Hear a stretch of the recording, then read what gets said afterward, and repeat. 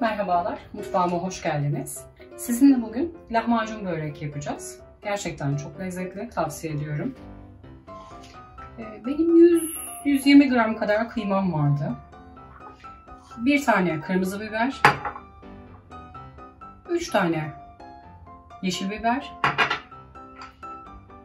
Benim soğanım büyüktü, bir tane kullandım. Küçükse 2 tane kullanın lütfen. 1 tatlı kaşığı biber salçası, domates salçası da olabilir. 1 çay kaşığı kırmızı toz biber tatlı, 1 çay kaşığı karabiber, 1 çay kaşığı tuz kullandım. Ben malzemelerimi rondodan geçireceğim.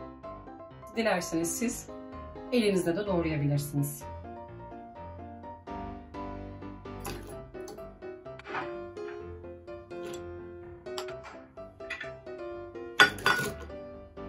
Ben malzemelerimi şöyle rondodan geçirdim.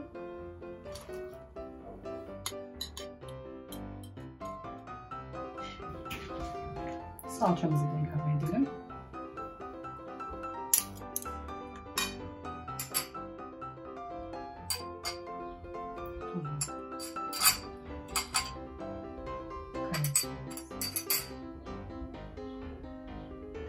Tatlı tozlarımız.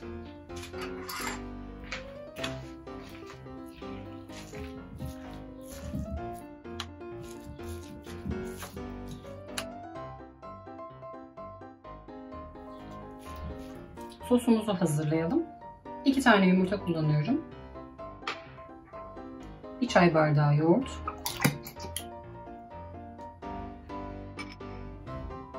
1 çay bardağı sıvı yağ. Bunları karıştıralım.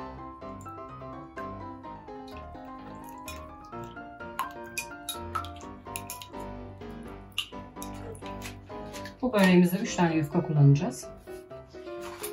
Şu şekilde. Ben tepsiye yağlı kağıt koydum. Sonra yıkaması çok zor oluyor tepsiye.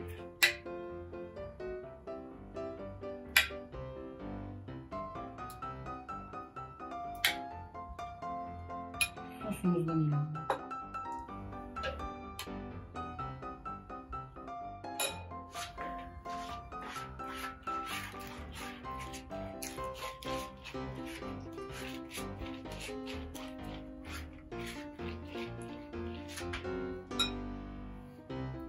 Kenarlarını şu şekilde içeri doğru katlıyorum.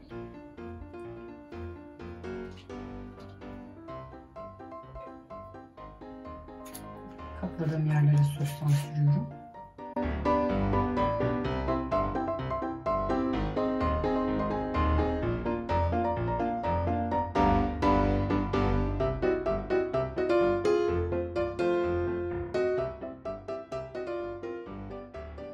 İkinci yufkamı da aynı şekilde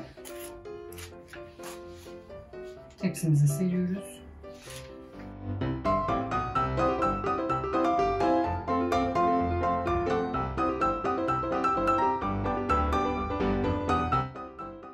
Yine aynı şekilde içe katlıyoruz. Katladığımız yerlere de sostan sürelim lütfen.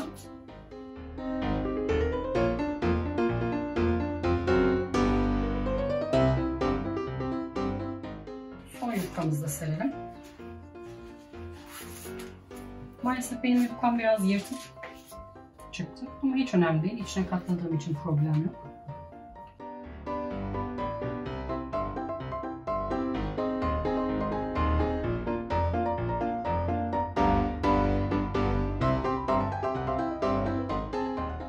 Aynı şekilde içeri katlıyoruz.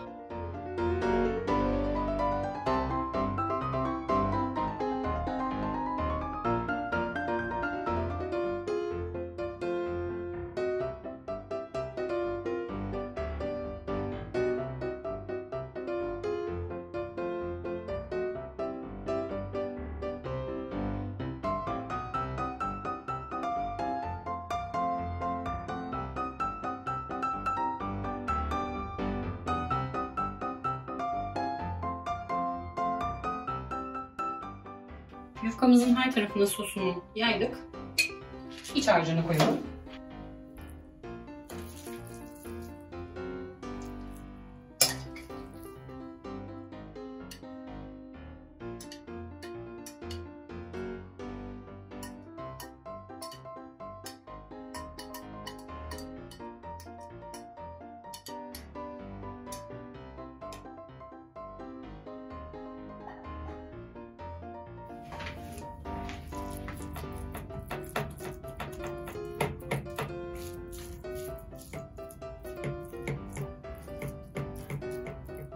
İç harcını eşit bir şekilde yayıyoruz yufkamızın üzerine.